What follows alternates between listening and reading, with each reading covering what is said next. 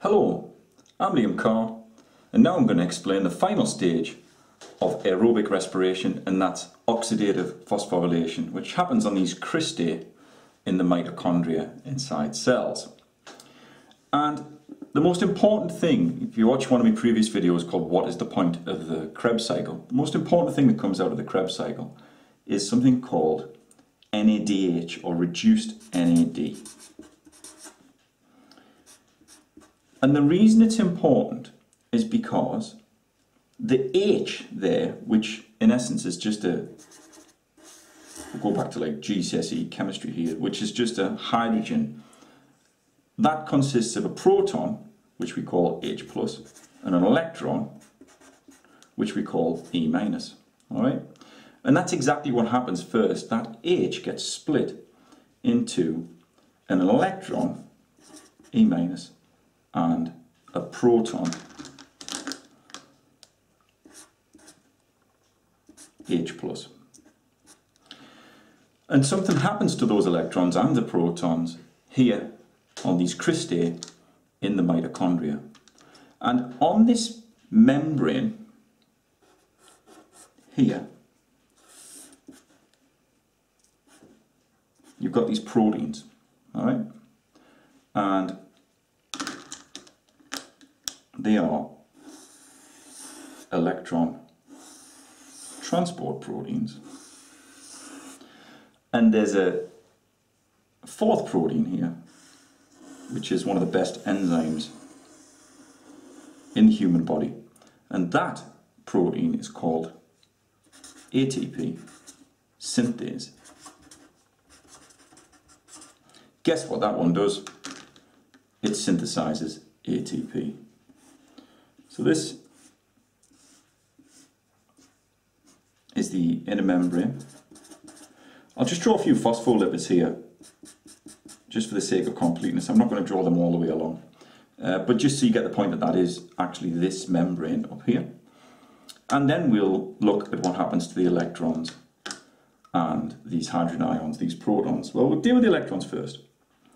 What they do is they move around these electron transport proteins through the membrane,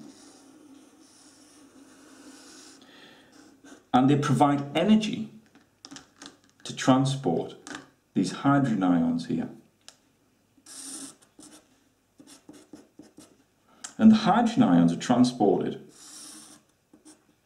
from the matrix, which is where the Krebs cycle happens and most of the NADH is made, to the inner membrane space of the mitochondrion.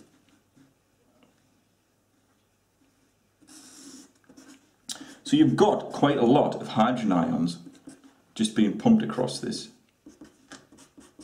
membrane, and they build up in the inner membrane space. They've got to get back somehow, and they get back via ATP synthase. Alright? So the H+ is back here, and the electrons are here. And when they do that, when they go back via ATP synthase does its thing, and it does the most important job that it can do, and converts ADP, adenosine diphosphate, into adenosine triphosphate. And adenosine triphosphate is what we need for energy, for muscle contraction, for membrane transport, and all the other things we use energy for. We use energy in the form of ATP, but we're not quite finished yet, because the last thing we're going to talk about, possibly one of the most important things, is oxygen. This whole thing's aerobic respiration, and it doesn't happen if we don't have oxygen. And the reason for that is because these hydrogen ions and these electrons need somewhere to go. So what they do is they recombine with each other,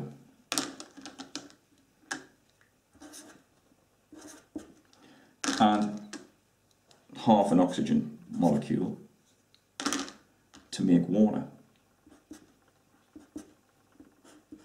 And that's why we need to keep breathing, and that's why we need oxygen to carry out aerobic respiration. We get a lot of ATP out of this process. We get quite a few molecules of NADH and from the Krebs cycle.